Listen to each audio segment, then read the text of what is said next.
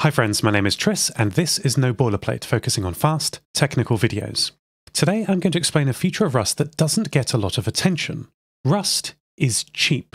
I hope that in my Rust series so far, I've explained that Rust is fast, about as fast as C and C++. I've also talked about Rust's great features that you can't find together in other popular languages. Some, like lifetimes, ownership, and borrowing, you may never have heard of before Rust. I certainly hadn't. Others, like the unsafe system, macros, and algebraic data types, are available individually in other languages, in Swift, Lisp, and Haskell respectively, but not all together. Cheap is an interesting metric, however. We don't always think of the total cost of our technology choices.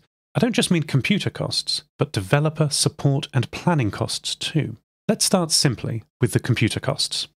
You may have seen this screenshot on Twitter or perhaps read the 2017 paper. In the paper, the authors postulate that the languages that benchmark fastest and use least RAM use less electricity and therefore less CO2. They say that it's not just about speed, but looking at their results, it is basically about speed. CPU efficiency appears to be highly correlated with RAM efficiency. Anyway, Rust puts in an extraordinary showing. Here's the top half of their results. Ruby, Python, and Perl are dead last, using around 70 times the energy of Rust. It's a compelling thesis. If energy consumption means CO2, we might be building our infrastructure using expensive, wasteful, polluting techniques. And that doesn't spark joy. Don't take the actual numbers presented in this paper too seriously. Benchmarks often differ wildly, but I think the authors were on the right track. The numbers certainly are indicative that some languages are more energy efficient than others. And with the price of electricity only increasing, that means costs too. Synthetic benchmarks can only take us so far. Let's look at practical speed. This test by Avi E. Laus is small, but demonstrable of the efficiencies gained with Rust. As you can see in this test, the lambda initialization duration was 7 times faster, hot boot was 5 times faster, cold boot was about twice as fast, and all while using 2.5 times less memory. And remember why we're talking about this. On Lambda, you're charged by execution time, as well as per request. It's worth noting that Amazon pass on the power efficiencies of the ARM architecture to you, as a cost saving over x64. Rust, of course, has support for this and many other architectures as build targets, and cross-compilation from x64 machines is trivial. So far, so good. But what about the most important cost, the human cost, of writing Rust? Honestly, this is a great question that at certain dark periods of the day I often ask myself. I think we can break it down into these sections. Let's talk about design first. All modern coding is built on components communicating with each other. Even something as simple as a text editor can't run everything in a single thread. We expect syntax highlighting, background linting and building, and some, like Neovide, even run the whole UI on the GPU. It's even more clear with web apps, web services, microservice clusters, or similar. To design a system is to orchestrate a cohesive set of loosely coupled processes running on one or more machines. Let's start small. When writing Rust programs, the power of the type system encourages you to put as much of your business logic into types as possible. This is how I recommend you write Rust. Start by modeling the valid states of your system. If you're doing your job right, you will make invalid states unrepresentable in your code. For example, if there are only 4 valid response codes for your system, model them in an enum with 4 variants. If the body of your response can only be valid UTF-8, model that with a string, which in Rust is guaranteed at compile time to contain only valid UTF-8 code points. If you design your system based on valid states, be that a desktop application or a web API or a game, the compiler will make invalid states unrepresentable and will not compile if you make a logical mistake. Writing code is what most people think we do, isn't it? Sometimes we even tell ourselves that is all we do. The act of writing in many languages is a lonely one. You write some code, you run the program, you click or type through to the part you're testing, and it crashes. You read the exception or log and try to guess what has gone wrong. Sometimes it's obvious. Often, it's not. You then repeat this all day. Using a language like Rust or Haskell or to a lesser extent TypeScript allows more problems to be picked up at compile time rather than by testing at runtime. That's not to say you shouldn't test your code in Rust, but that the dumb test cases have been proved for you by the compiler. To demonstrate this, let's look at some actual code that runs on AWS Lambda. Here is an HTTP Hello World Lambda handler in Rust using the official AWS SDK, which contains all functions and types for interacting with the AWS cloud. This compiles. The compiler throws up no errors, which means we can be confident about a lot of things without any extra testing. Let's see what we can return from this Lambda handler. Strings, great. Vectors, nice. Not booleans. We don't have to guess what is supported. The beautiful Rust error message tells us. I've split the error up into two sections here. The first section is the Rust compiler telling us what is wrong. Though the error talks about traits, because that is the language of the compiler, we know what traits mean, and we should think of them in terms of their meaning. The error is that a bool isn't a valid response from an AWS Lambda. The interface of this foreign system far away in the cloud is modeled using the type system right here on our machine.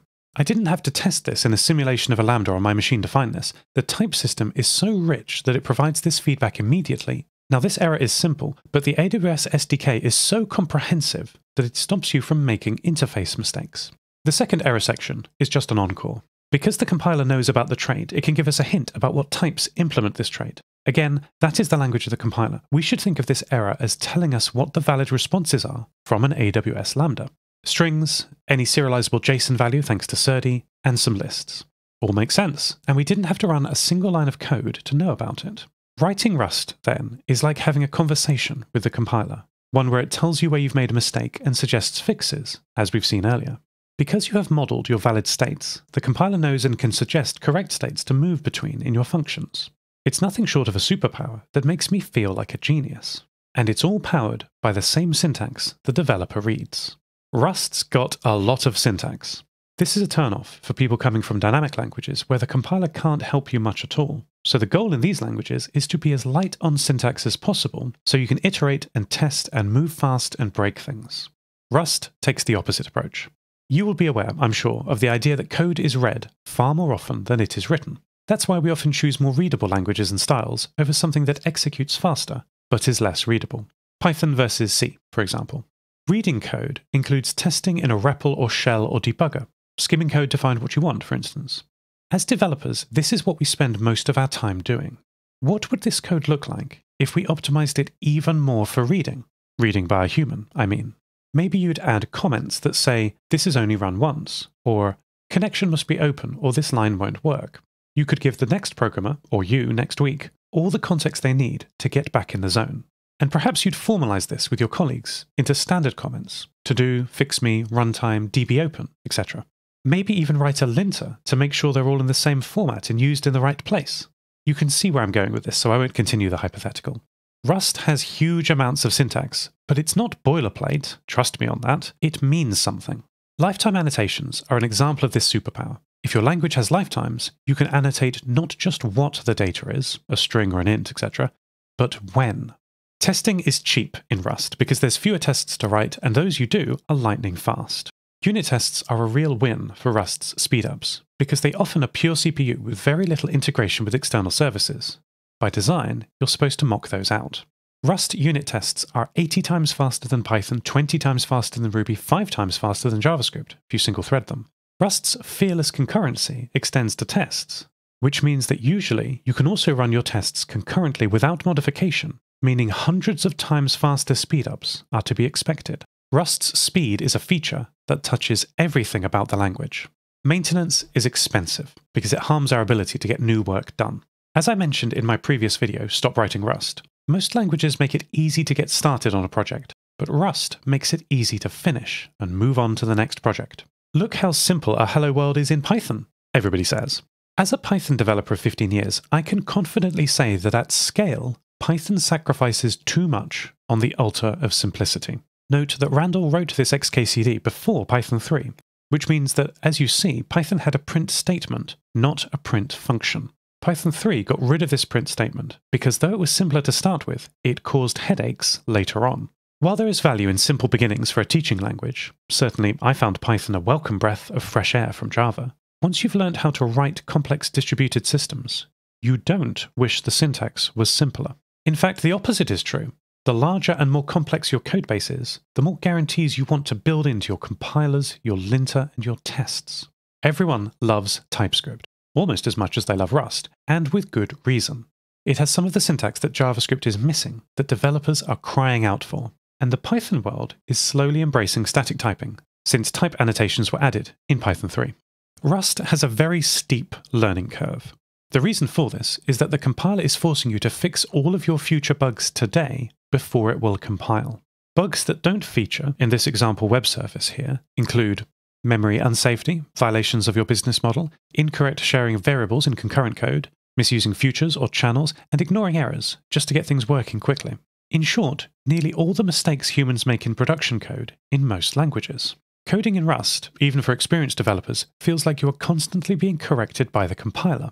I love this, and you will too once you try it. Instant compiler feedback on day one is much better than finding out you've called a method on a null at 4 AM 6 months later and the production system is down. You very reasonably could expect to have dramatically lower maintenance costs with Rust projects because of this strictness. You can be sure of the infrastructure you build with Rust. But how did this come about? What causes this reliability? I think it comes from the community. And it all started off 16 years ago with memory safety. As you must know, Graydon Hoare, while working for Mozilla, wanted to solve the problem that there were so many memory bugs in Firefox that it was harming feature writing and the velocity of the team. As often happens, tech debt and bugs drown feature writing, and you miss every deadline. So Graydon wrote Rust. You can't trust developers to do the right thing, but you can trust a compiler. From these humble beginnings, a community formed. Not a community that was impressed by quick hacks, or a community that was impressed by moving fast and breaking things, but a community that cares about correctness. They then built everything else with that same attitude. Supporting a complex software stack is difficult. Many moving parts written in multiple different systems require a great deal of experience or training to support. And here is another place where Rust is cheap. There is a meme you'll be aware of, the "rewrite it in Rust" meme. To be fair, I enjoy it a great deal, but this meme has its beginnings in concrete features. The reason this idea is so pervasive is that it's extremely easy to write any level of your program, whatever the domain, in Rust. So whatever part of your system is not working well, you can rewrite it. If you've come from high-level web languages, you can now write custom kernel code. If you've come from low-level C, you can now write WebGL animations, all in the same language, all at industry-leading speeds of development and execution. Imagine we work at a company building something like Apple AirTags. We have a centralized web service and embedded chips in our physical hardware devices that we sell to consumers. Our web front-end could be written in U, a WebAssembly framework that is faster than React. Our back-end API is written in Rocket, an easy-to-use framework like Express, Sinatra, or Flask, but faster and safer than them all. Our chips are flashed with our bare metal Rust app written in Embassy, a low-level framework. Our users manage their devices with Tori-powered Rust apps on their phones, and all these components communicate over the internet not with OpenSSL, but with the Rust replacement RustTLS, and are built with no extra moving parts by Rust macros and the cargo build system. Though in all likelihood you'd probably just write a piece of your infrastructure in Rust, there's nothing stopping you from oxidizing your entire stack. And if you were to do so, your code could be correct, and fast, and cheap. In the top video, I used Rust to make a fun retro computer visualization for my Hope Punk podcast, Lost Terminal. If urban fantasy is more your bag, click the bottom video to listen to a strange and beautiful podcast I produce called Modem Prometheus. Transcripts and compile-checked markdown source code are available on GitHub, links in the description, and corrections are in the pinned ERRATA comment. Thank you so much for watching. Talk to you on Discord.